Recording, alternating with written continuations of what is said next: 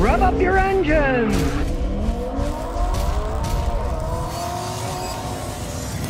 Well, now it's a certainty that Toyota's going to make that little stout pickup truck. It's going to be in 2025 model, which is, of course, late 2024. And most people are saying, hey, it'd probably be worth the wait. You know, they had a radical thing. When Toyota started selling those little pickup trucks, they sold like hotcakes, right? If they make something that looks as good as this, here's a rendition. It's a computer rendition because, of course, they're not making them yet. But if they do, and they say it's going to be under $20,000, you know they'll sell the heck out of them. Ford's selling a bunch of those Mavericks, but it turns out that Ford Motor Company doesn't really like it. They want to make more profit selling the bigger ones. So, if Toyota starts making a little truck, you can say bye-bye Maverick. Just like, you know, in the beginning, Ford sold a lot of Ford Rangers. Now they can barely give away the Rangers, and the Toyota Tacomas are selling like hotcakes. Toyota's taken that market over from Ford a long time ago, right? So if they do make the Stout, and it's a good little pickup truck, they will blow Ford out of the water. You know they will, right? And it's just like the Maverick. It's not a body on frame.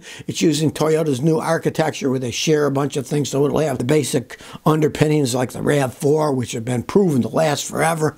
So Ford better watch out with all their quality control problems. And then they're whining the dealers that we don't want to sell these Mavericks because we don't make enough profit. They're too cheap. We want to sell the big F-150s all loaded for $60,000, $70,000 a piece, right? Well, guess what? Greed gets you in the long run, Ford, and it's going to bite you in the rear end.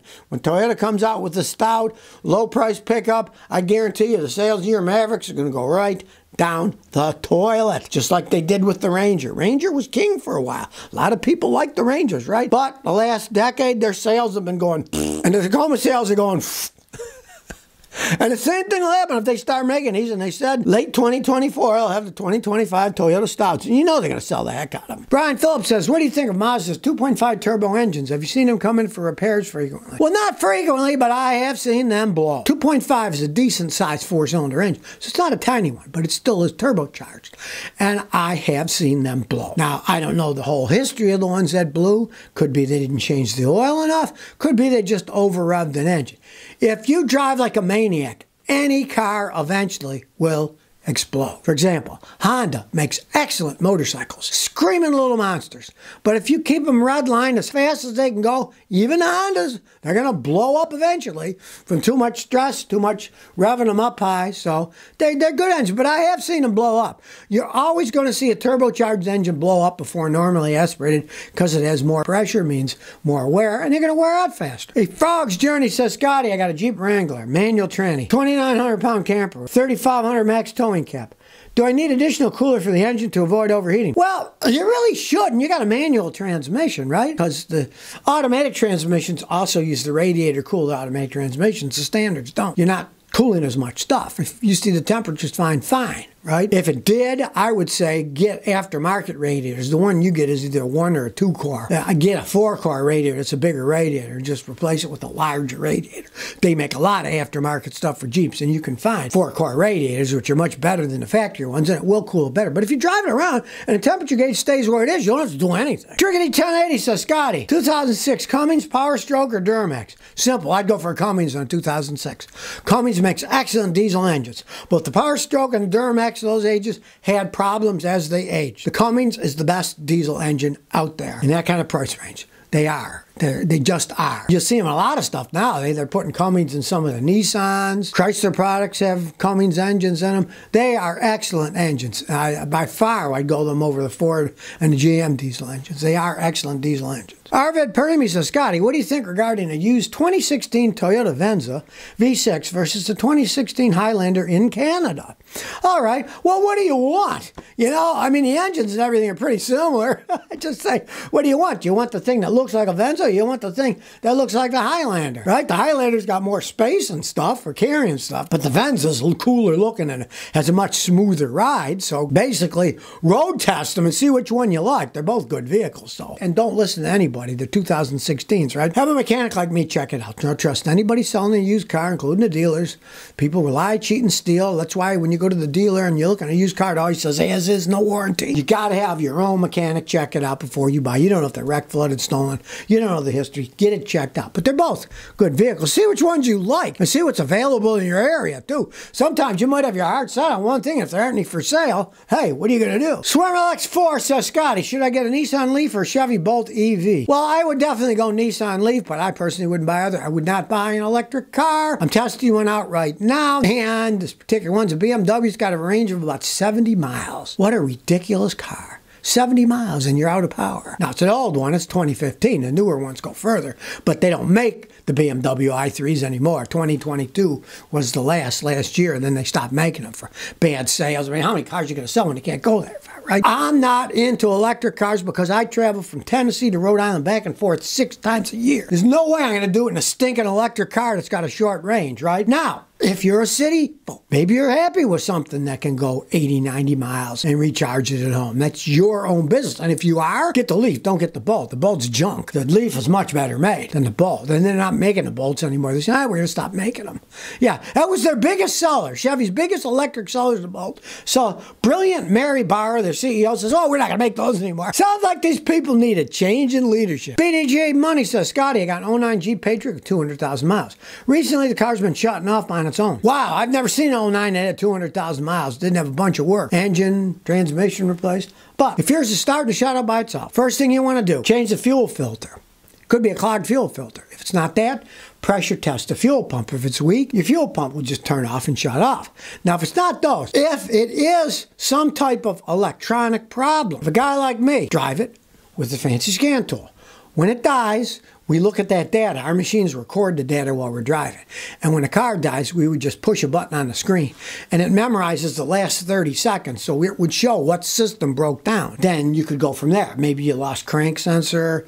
Lots of things can happen. The machine will show it if it's not the obvious things like a fuel filter or a weak fuel pump. JJ says, Scotty, do you think it's all still worth becoming a mechanic nowadays? I'm 18 and wondering if it's a good career. All right, if you like fixing things and if you like working on electronics, go right ahead. If you don't like electricity and electronics, run away from fixing cars because they're going into more computer. And whether or not we go into full electric cars, that might take decades, but all the cars today are all computer and electronically controlled anyways. You got to understand all that stuff. If you like doing it, hey, you can be like me. You can make a lot of money doing it. Not that many people are good at fixing things. Most people don't like working it. I don't get my hands dirty, ooh, right? Hey, you like getting your hands dirty? Still can be a great career, you know? If you're into electronics. But like I say, if you're not into electronics, forget it. Mechanical stuff, that's gone by the wayside. Everything's going electronic. Bill P says, Scotty, please tell me I should change the plugs at 30,000 miles on a 2012 Prius. That's what I've been told. I don't believe them. They're trying to rip you off. Okay, those Priuses have iridium spark plugs. Iridium. I've seen those things last 200,000 miles. Now, I do advise people, maybe change them at 100, 120,000, right? Because what the heck? They're easy to get to. There's only 4 of them, right? Unscrew, screw them back in. 30,000, you're wasting your time. They don't wear out that fast. The iridium plugs have a minimum lifespan of 100,000 miles. Now, if they wear out before that, that means you got a problem in the engine. If you got a bad piston, bad something, yeah, then it's going to wear the plugs out too. If you just have a normally running one, 100,000, I wouldn't even touch it before that. Well, of course, nobody wants to talk about this, so I will. I just read some economic information. They had a chart, and they showed how much more money these, in quotes, green electric systems are going to cost us. Our electric bills are going to go whoop right up the roof because the stuff's expensive to build, expensive to maintain. Who's going to pay for it? Us, the consumers who buy the electricity. Now, I laugh because they're always trying to make it look like it's bigger than it is, right? Here's 2 facts, and put together you think, wow, that's really something until you actually analyze. First, they said that in the first quarter of 2023, 12.5% of all electricity and generation in the U.S. came from wind turbines, right? 12.5%. But right after that, it says the use of rooftop solar panels increased by 24%. So you think, well, they create very little electricity. The fantasy of these people, the money you spend. I and my neighbors here in Rhode Island have checked it out, and the smart ones all said, on that. It costs you a fortune to put it on. It's going to destroy your roof from the weight. They have a limited lifespan. You also have to have battery backup system on it. By the time you're done, you're spending over $100 grand around here to do it. And believe you me, you will never recoup that investment. I talked to economic advisors. I said, okay, crunch the numbers. They crunched them and they said, no way, you'll never even recoup it, because the little bit of electricity they generate, you're never going to recoup that for the money that you put in. When did some idiot come up with the idea that everyone should make their own electricity? The reason we have power generating plants is because it's more efficient. If everybody generates their own, that level of inefficiency and cost is absurd. Think of a neighborhood. If you had 50 houses and they each had to spend 100 grand, that's a lot of money. You're better building a plant somewhere that does it efficiently, not having individuals do it and put the responsibility on us to generate our own electricity, right? I mean, come on now. Do you build your own car? No, you buy it. It's made in a factory. Why should you generate your own electricity? And then they come up with these ridiculous figures. The first quarter of this year compared to the first quarter of last year. They're not telling you the percentage of power they generate, which is minuscule. Totally minuscule. The other day, Siemens in Europe, they lost 27% of their stock value because they said, well, gee, these wind turbines, they're breaking more than we thought. They're costing more money than we thought to upkeep. And their stock started to go, because people are realizing this is a full-blown fantasy that governments and this green nonsense are trying to throw out on people. It's not an efficient way to generate electricity. It just isn't. Everybody's got this fear of nukes. I don't know why. They just do. Nuke plants are fine. In Ontario, like well over half the electricity is generated by nukes. And they've never had a problem, right? If you do it right, it's a very efficient, good way to make electricity. Clean. It doesn't pollute the air. Doable thing. There's lots of uranium around. We're not going to run out of that anytime soon. It doesn't throw pollutants out like fuel. It doesn't kill the birds. It doesn't break down every 8-10 years and you got to do it over. They throw these figures out at you. Like a professor told me at university one time, hey, there's lies, there's damn lies, and there's statistics. And statistics, you can prove whatever you want just by changing a little thing. Let's make it look bigger so it makes that look bigger. Let's make it look smaller so it looks like it's not much. It's all baloney when it comes to these people. All baloney. They'll take these figures and make them look big when they aren't big. There isn't that much electricity generated by solar panels in the United States. There just isn't. And putting it on your house is just plain stupid. So if you never want to miss another one of my new car repair videos, remember to ring that bell.